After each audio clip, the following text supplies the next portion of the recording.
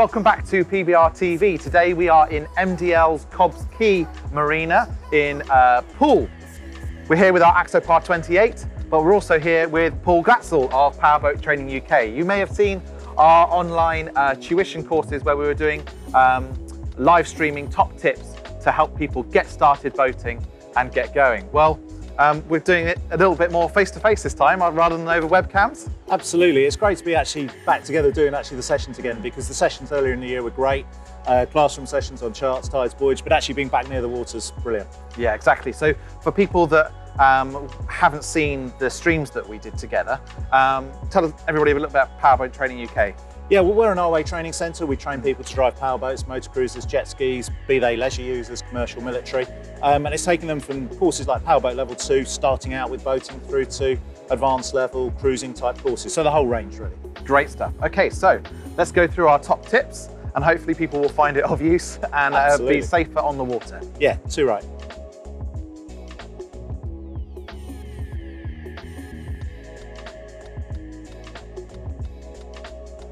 So you may own a rib and you're stepping into a hard boat, or you're buying a sports boat maybe for the first time, and you want to know what's the best way to tie up a fender. So Paul, can you talk us through the right way rather than just lots of knots? Well, sort of lots of knots does actually work, Tom, in fairness, but we've got two main ways really of actually tying or attaching a fender to a rail here.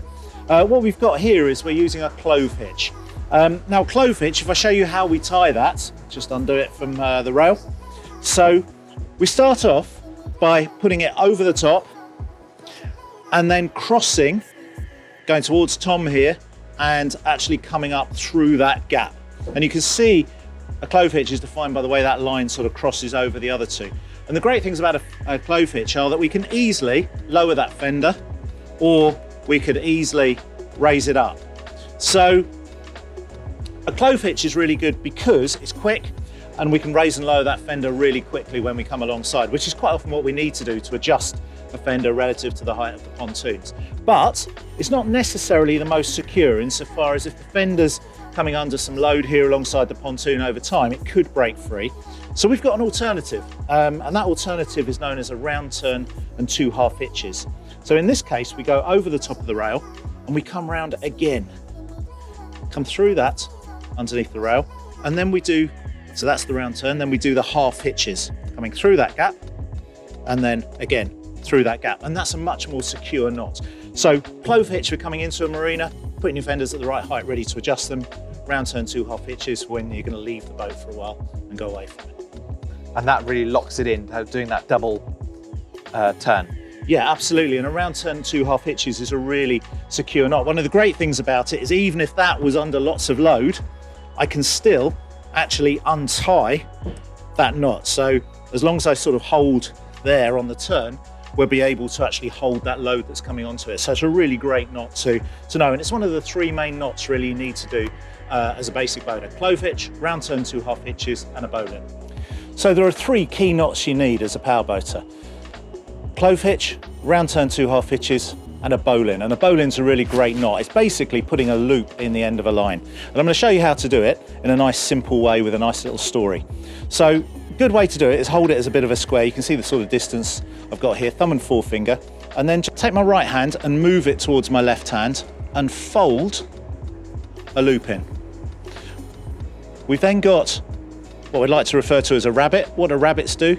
Rabbits come up holes in the morning, they go round the back of the tree, and then they go back down a hole.